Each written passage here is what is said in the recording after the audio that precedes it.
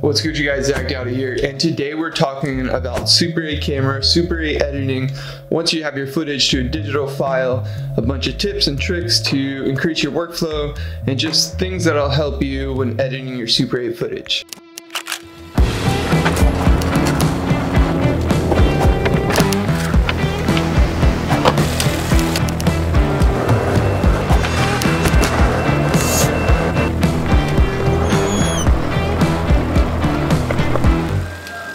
Previously, I made a video on Super 8 about how to get your footage digitalized, how to get it transferred, all the basic stuff like camera setup, your exposure, focus. I went really specifically into this camera, the Canon 3100 XL. Today we're going to talk about the editing portion of it. So if you haven't watched that video already and you're looking for more of the basics of how to, set up the camera, exposure, any questions of the basic camera stuff, make sure you watch that video before you watch this one. So first, let me talk about the Kodak camera I mentioned in the previous video, the Super 8 camera that's supposed to digitalize your footage right away on the camera. That camera is definitely not coming out, at least as far as I know. They haven't showed it at any trade shows, and if you don't know what I'm talking about, you can go do a quick Google search for the Kodak Super 8 and you'll see what I mean.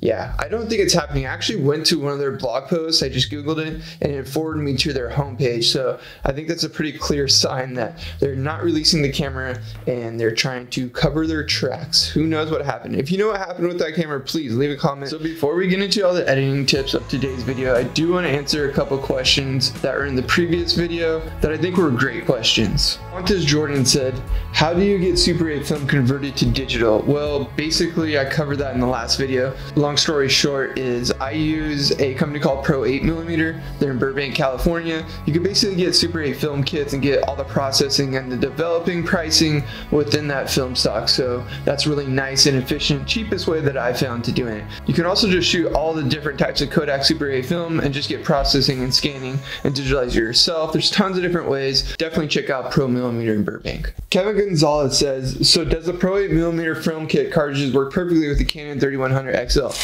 Yes, sorry I keep doing that, it's probably obnoxious. I just love the way Super 8 sounds. It just sounds so amazing. And we're gonna get into sound in a little bit. But basically, yes, it works perfectly with this camera.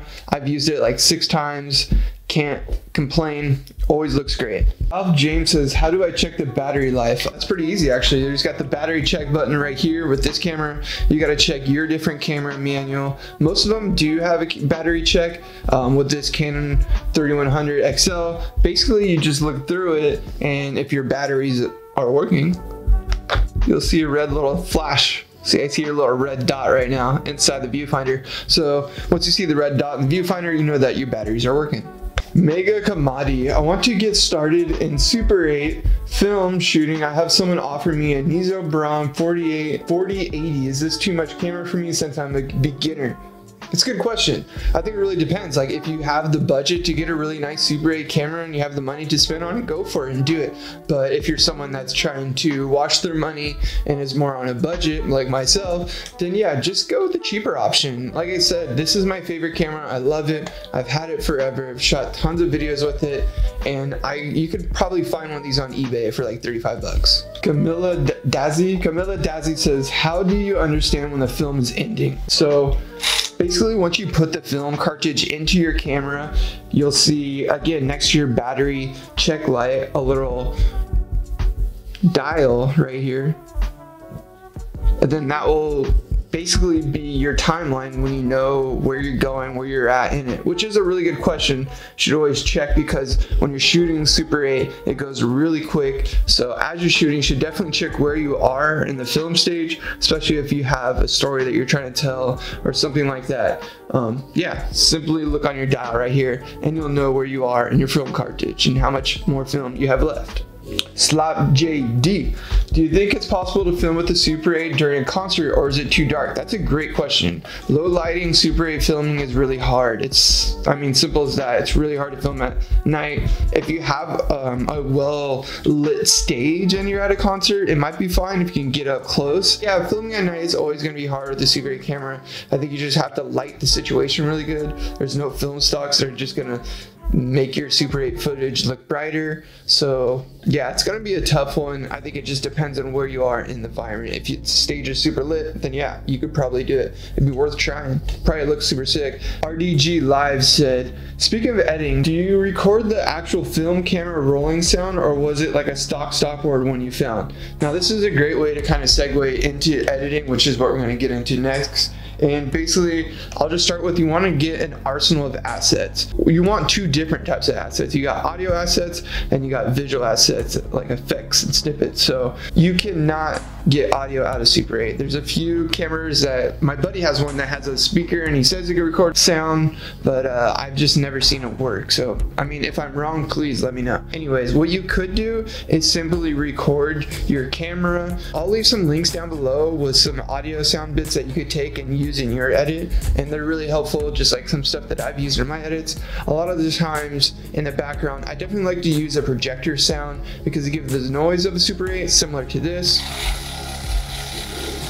And I think that really does enhance your film and your edit altogether. But then you can add tons of other audio effects, like say if you're at a lake, you can add some water, things like that. Pretty basic audio things that you probably already do in your edits. But if you do that with Super 8, it definitely makes it feel just extra warm and more enhanced and more like you're actually there, you know, in the moment. It's Super 8 footage. It looks amazing always, no matter what. But if you add some audio, then it just looks like just gold, fucking gold sprinkled on top of more gold, and you're just soaking in it, you know? The next audio snippet I would get is kind of a beginning and end. So like, as it's almost like a cut in and then a cut out, and then that makes it feel more like you're actually watching the beginning of a film when the projector turns on and when the projector turns off. So those are two other things I would definitely add to the beginning and the end of your edit. And adding those little sound effects and those little sound bites for those individual clips will just let those clips stand out. So if a bird's coming down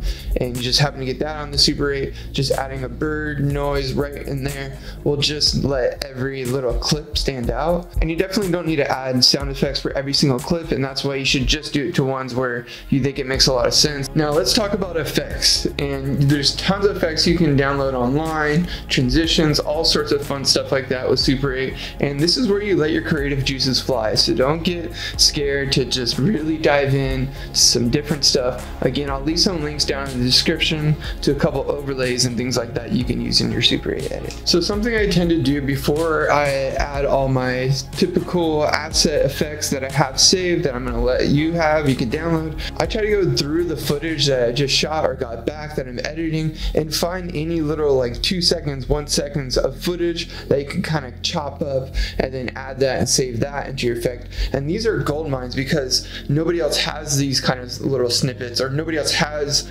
these same exact effects, because it's just with your Super 8 footage. I mean, naturally you're going to get light leaks and little weird little exposures and flickers here and there, so definitely use those. Those are just genuine and they're special to you and nobody else can have them, so definitely snip those up and take those to make sure you can throw them throughout your edit as well. Now, the idea of using a lot of these effects is to just make some sort of consistent aesthetic throughout your film. I think it's important to remember to not go too overboard and make it more something that just is an aesthetic point and kind of carries out the video but doesn't necessarily take over the video.